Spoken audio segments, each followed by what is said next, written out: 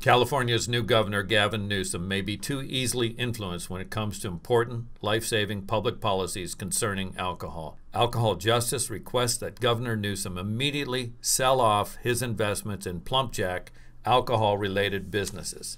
Hi, I'm Bruce Lee Livingston, Executive Director and CEO of Alcohol Justice. Over the past 20 years, the governor has built an impressive multi-million-dollar business empire based upon making and selling wine.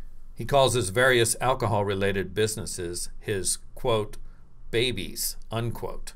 That baby term of endearment indicates how emotionally tied to his investments he is. A blind trust run by a close relative is just not enough. It's too Trump-like close for comfort. We need a truly independent governor who will not profit from his plumpjack businesses while in office. Why is Governor Newsom's conflict of interest important to Californians? We need California's new governor to follow the lead of Jerry Brown, the state's previous governor, and veto a new 4 a.m. bar bill should it hit his desk later this year. We don't want the governor thinking about the impacts of a veto on his plumpjack babies. Just click below or go to alcoholjustice.org to read more about this important issue in my blog this week. Thank you.